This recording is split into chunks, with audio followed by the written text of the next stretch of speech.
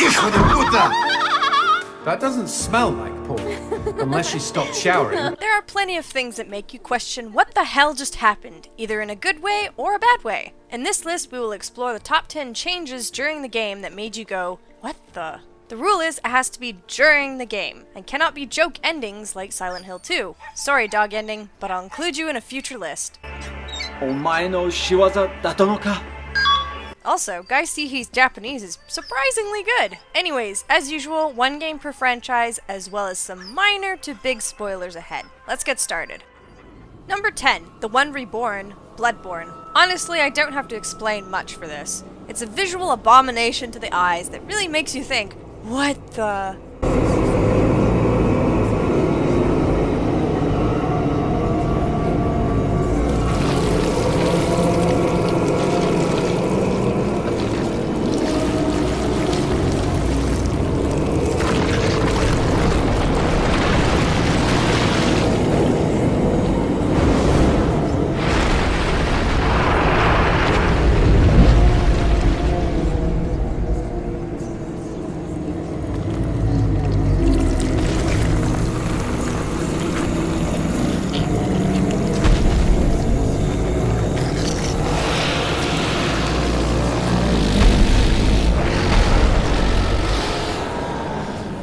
Number 9, Big Boner Stages, Shadows of the Damned. I used to give the most lovely blowjobs before I fucked them in their sockets. Of course, this is when I still had fleshy parts. Not only is this game awesomely fun, it has a lot of sexual humor to it, as you could probably tell from the title of this entry. You are Garcia Hotspur, who is on a mission to save his girlfriend from the demons of hell. You have your trusty companion and reliable gun, Johnson. The dick jokes don't stop there. During the game, you must fight giant enemies and take them down. You have to call a sex hotline and have Johnson listen to it in order to grow into the Big Boner.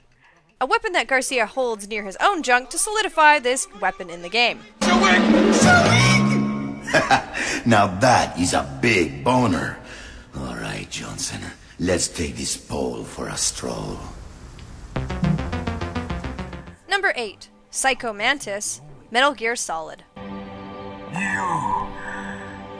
You doubt my power? During this stealthy game, you square off against a man called Psycho Mantis, who is known for reading the minds of his prey. He doesn't read Snake's mind, but instead reads yours, by scanning your memory card and relaying popular game franchises to you. Played some Castlevania? He'll comment that you like to play Castlevania in the game to you. Not only that, when you finally get to fighting him, he makes it impossible for you to move by reading all of your moves. To bypass this, you have to physically get up and switch your controller port from player 1 to player 2 in order to gain back your movement and fight. Mind blown yet?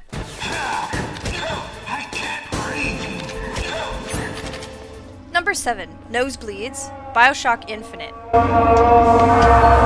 I know why you've come, false shepherd. I see every sin that blackens your soul. Going through the game without any knowledge of the deep, confusing plot brings up many what the moments. As you progress through the game, there are random points in time that cause Booker, the main character, to have a nosebleed. It is pointed out by certain characters and also made visually aware to the player, with Booker's left hand having some blood on it, after the screen goes a bit fuzzy. The reasons behind the nosebleeds for any new player are a complete mystery. Of course, later in the game it is revealed that time paradoxes and parallel universes are the cause of the nosebleeds, as Booker is stuck in a time loop with hints of his past life and alternate lives crop up, causing the random bleeding to occur. It always ends in blood.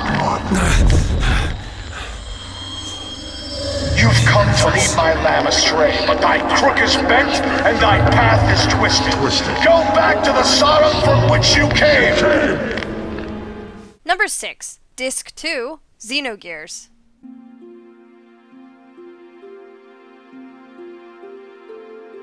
Throughout the first disc of the game, the story plays out as you go along on your journey. You pop into one town, fight some dudes, get some story, move on. When you wrap up the first disc of the game and pop in the second disc, you are introduced to a much different pace of storytelling. Basically, you watch and read text told in the past from the main characters, eventually acting them out sometimes, once they have finished what they are saying, only to go back and read some more. It just breaks the flow of the game, of what you're used to, earning the reaction of, what the?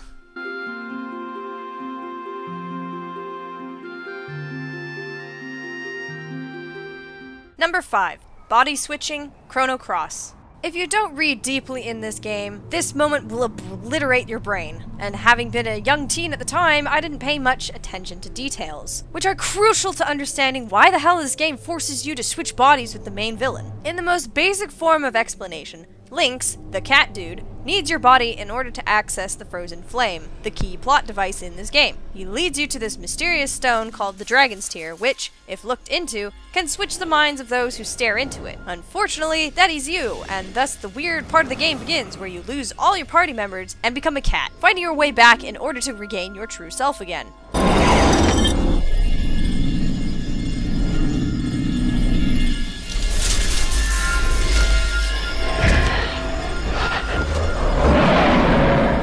Number 4. Changing Sides, Breath of Fire 4.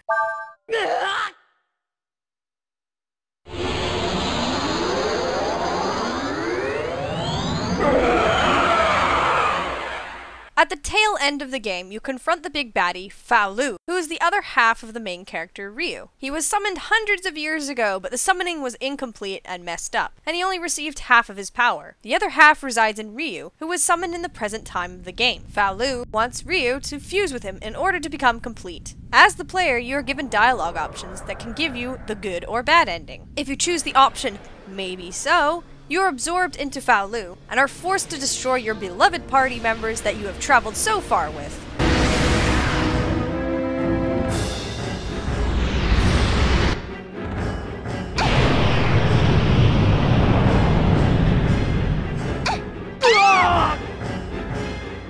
Number 3. Nephilim Stages, El Shaddai Ascension of the Metatron.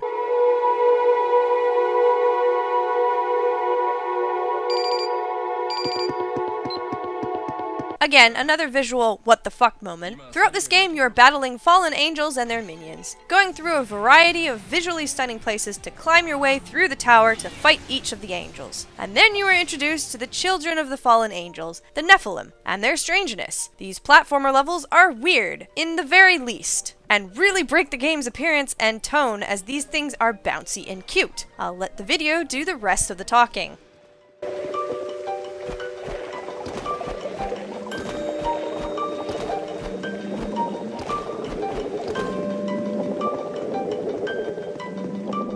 Number 2. Death and the Sun, Digital Devil Saga 2.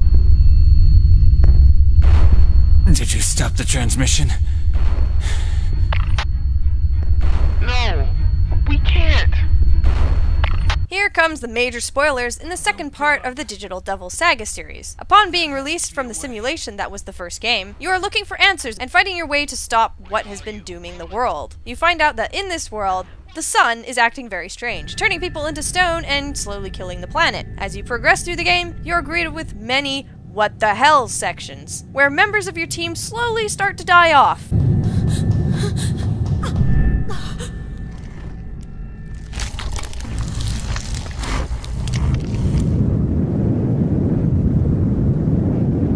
You're too damn slow.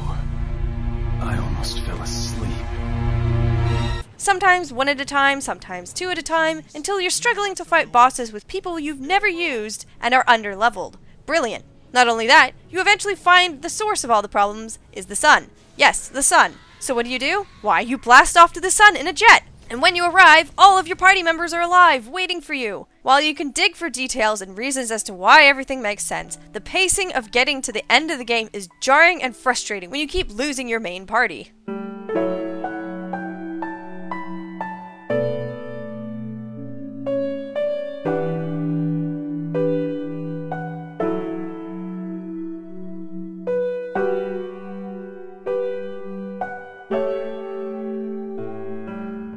Number 1. The Other World, Silent Hill.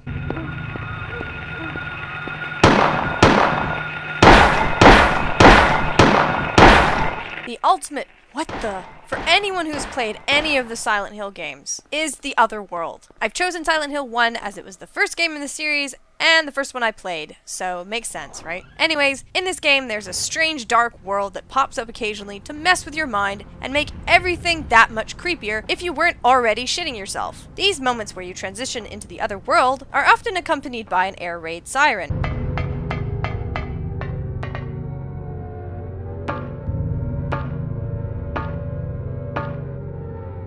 But in more modern games, it can simply be an alarm of any kind. Much like in Downpour, where you set off a fire alarm. The first time around, when you transition from the normal world into the dark one, always garners the what the moment. And for future transitions, it is the sound of complete dread for the player.